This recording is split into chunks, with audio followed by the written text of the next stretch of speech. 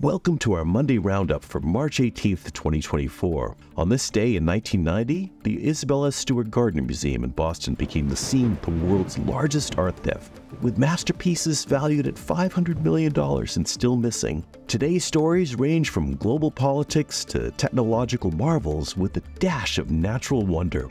Let's dive in.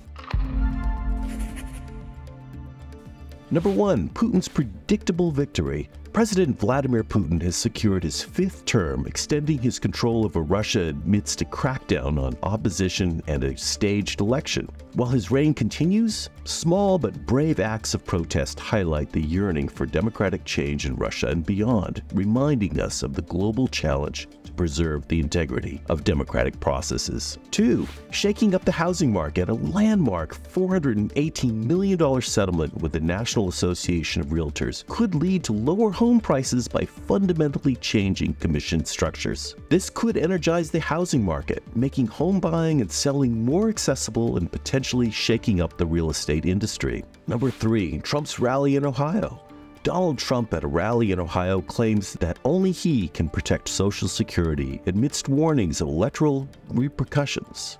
If I get elected, now if I don't get elected, it's going to be a bloodbath for the whole.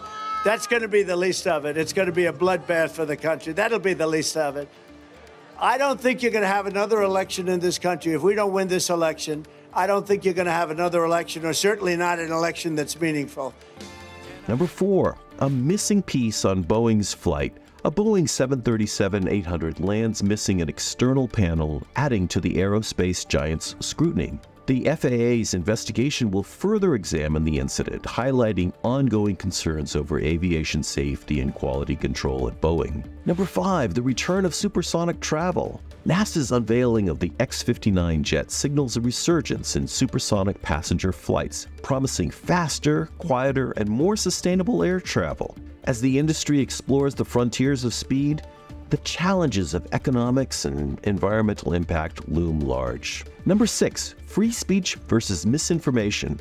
The Supreme Court's review of the Biden administration's fight against misinformation on social media brings the intricate balance between free speech and safeguarding of democracy into sharp focus. This pivotal case could redefine the boundaries of online expression and governmental oversight. Number 7. Seal spitting, a natural and historical phenomenon. The recent observation of a seal spitting at a white-tailed eagle introduces us to an unexpected behavior in the animal kingdom, joining the ranks of spitting cobras and archfish. This action, while mysterious, suggests a form of communication or a defense among these sea mammals. Adding a twist of historical human behavior to our natural story, we recall the ancient Greek philosopher Diogenes. In a crowded room, rather than disrespectfully spitting on the floor, Diogenes chose to spit on a wealthy man's face, declaring it the least repulsive option available to him. This anecdote from history, much like the seal's spontaneous act, underscores the unique and sometimes startling ways spitting has been utilized across species and through time. To conclude, from the grip of autocracy in Russia to transformative settlements in the real estate sector, today's roundup spans the gamut of global and domestic news.